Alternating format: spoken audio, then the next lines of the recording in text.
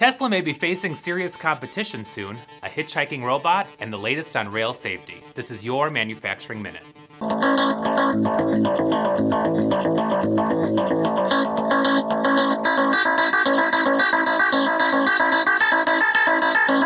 Welcome to the Manufacturing Minute. I'm today's host, John Minnick.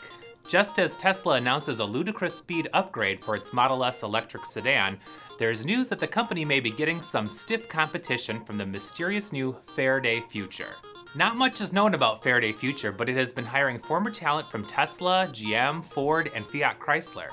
Faraday's site features a highly conceptual rendering of a car it plans to launch in 2017, promising it will be 100% electric, zero-emission, fully connected, and personalized in ways you've never even considered possible.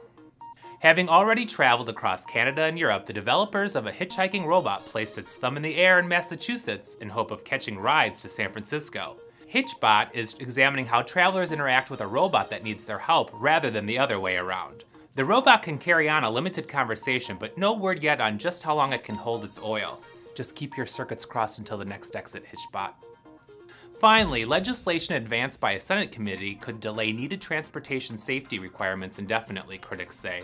While those in favor of the measure, which includes reducing NHTSA funding to delaying requirements for new brakes on crude oil trains, say the reforms are needed as agencies have issued regulations that unfairly penalize companies without improving safety. The controversy will need to be resolved quickly since lawmakers face a deadline to pass a sweeping transportation funding package at the end of the month. So what do you think? With record auto recalls and high-profile train wrecks, it seems this legislation brims with industry-sought provisions that would block, delay, or roll back safety rules for the auto and railroad industries. Should there be a bigger focus on moving transportation safety legislation forward? Or does the industry already have too much regulation? Email us or leave your comments below. That's all the time we have for today, but check out our sites every Tuesday and Thursday for your next Manufacturing Minute.